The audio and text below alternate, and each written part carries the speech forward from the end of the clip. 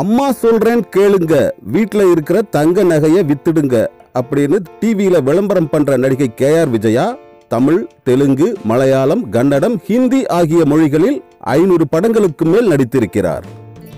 கேரள மாநிலம் திருச்சூரில் பிறந்தவர் நடிகை k.r. விஜயா. இவரது தந்தை ராமச்சந்திர ராவ் ஆந்திர மாநிலத்தைச் சேர்ந்தவர். தாய் கல்யாணி கேரள மாநிலத்தைச் சேர்ந்தவர். ராணுவ வீரரான ராமச்சந்திர ராவ் ஓய்வு பெற்ற பிறகு நடிகர் m.r. ராதாவின் நாடக கம்பெனியில் சேர்ந்து பணியாற்றினார். இதற்காக k.r. விஜயாவின் குடும்பம் தமிழ்நாட்டின் பழனியில் வந்து குடியேறியது. பிழைப்புக்காக நாடக கம்பெனிகளில் சிறு சிறு வேடங்களில் நடித்தும் டான்ஸ் ஆடியும் வந்தார் k.r. விஜயா. காரணம், k.r. விஜயாவின் குடும்பம் மிகவும் ஏழ்மை நிலையில் இருந்தது. k.r. விஜயாவோடு உடன் பிறந்தவர்கள் 5 பேர். 4 பேர் சகோதரிகள், ஒரு சகோதரர். அதாவது k.r. விஜயாவோடு சேர்ந்து மொத்தம் 5 பெண்கள், ஒரு சகோதரர். 5 பொண்ண பெத்தா அரசனும் ஆண்டியாவான்னு பழமொழி இருக்கு. 5 பொண்ண பெத்த k.r. விஜயாவின் தந்தை k.r. விஜயாவை தமிழ் சினிமாவில் நடிக்க வைத்து விட்டால் தனது குடும்பத்தின் வறுமை தீர்ந்துவிடும் என்று எண்ணினார்.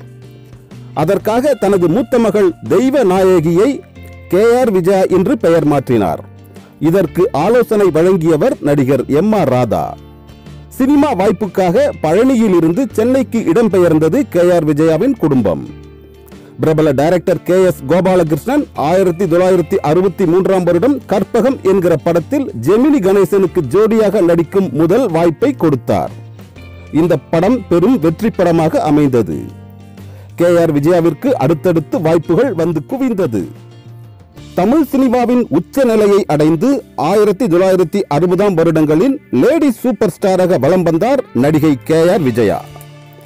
இந்த நிலையில் பிரபல தொழில் அதிபரும் சினிமா தயாரிப்பாளரும் சுதர்ஷன் சிட்பன்ஸ் கம்பெனியின் முதலாளியுமான சுதர்ஷன் வேலாயுதத்தின் காம பார்வை நடிகை விஜயாவின் மேல் விழுந்தது. சுதர்ஷன் வேலாயுதத்திற்கு ஏற்கனவே 2 பொண்டாட்டிகள் இருந்தார்கள். முதல் பொண்டாட்டி பெயர் சாரதா, இரண்டாவது பொண்டாட்டியின் பெயர் விலாசினி. முதல் பொண்டாட்டி சாரதாவிற்கு 3 குழந்தைகள், இரண்டாவது பொண்டாட்டி விலாசினிக்கு 4 குழந்தைகள். இந்த நிலையில் தான் சுதர்ஷன் வேலாயுதத்தின் காம பார்வை நடிகை k.r. விஜயாவின் மேல் விழுந்தது. தனது குடும்ப சூழ்நிலையை கருதி குடும்பத்தின் மூத்த பெண்ணான k.r. விஜயா சுதர்ஷன் வேலாயுதத்தின் காமப்பசிக்கு இரையாக ஒத்துக்கொண்டார். அதாவது 3வது பொண்டாட்டியாகிவிட்டார் k.r. விஜயா. 3வது பொண்டாட்டி என்று k.r. விஜயா கூறி வந்தாலும் என் புருஷனோட வப்பாட்டி தான் நடிகை k.r. விஜயா என்று முதல் பொண்டாட்டியும் 2வது பொண்டாட்டியும் கூறி வந்தார்கள் என்பது குறிப்பிடத்தக்கது. அது உண்மையாகவும் இருந்தது. வேலாயுதத்தின் மூலம் ஹேமலதா என்கிற ஒரே ஒரு பெண் குழந்தையை பெற்றெடுத்தார் நடிகை k.r. விஜயா. ஒரு குழந்தை பெற்ற பிறகுதான் சினிமாவில் நடிக்கும் வாய்ப்பு மிகவும் அதிகமாக வந்தது k.r. விஜயாவிற்கு. தொழிலாளி, தாழம்பு, பணம் படைத்தவன், கன்னித்தாய், விவசாயி, நான் ஏன் பிறந்தேன், நல்ல நேரம் உள்ளிட்ட பல எம்ஜிஆர் படங்களில் நடித்தார் k.r. விஜயா. ஊட்டி வரை உறவு, தங்கை, செல்வம், ராமன் எத்தனை ராமனடி, சொர்க்கம், தவப்புதல்வன், திரிசூலம், ரிஷி மூலம், தங்கப்பதக்கம் உள்ளிட்ட பல சிவாஜி படங்களில் நடித்தார் k.r. விஜயா. புகழ், பணம் அனைத்திலும் உயர்ந்த நிலையை அடைந்தார் k.r. விஜயா.